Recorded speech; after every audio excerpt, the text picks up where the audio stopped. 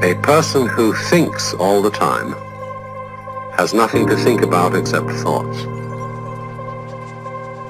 So, he loses touch with reality and lives in a world of illusions. By thoughts, I mean specifically chatter in the skull, perpetual and compulsive repetition of words, of reckoning and calculating. I'm not saying that thinking is bad.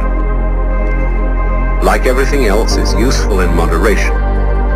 A good servant, but a bad master. And all so-called civilized peoples have increasingly become crazy and self-destructive because through excessive thinking they have lost touch with reality.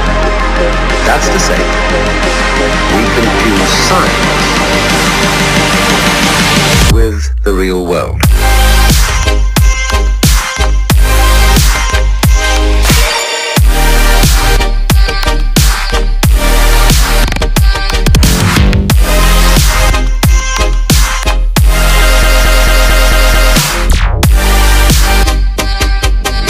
This is the beginning of meditation.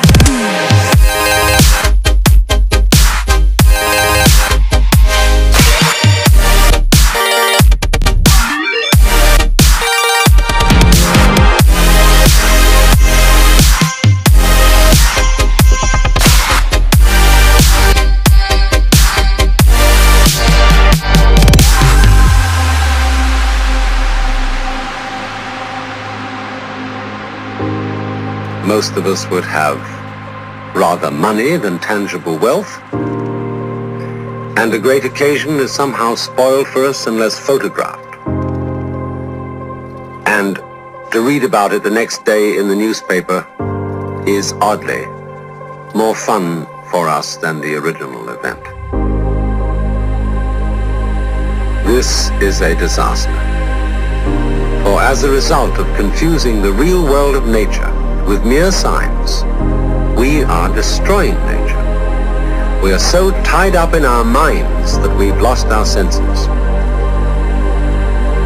Time to wake up. What is reality?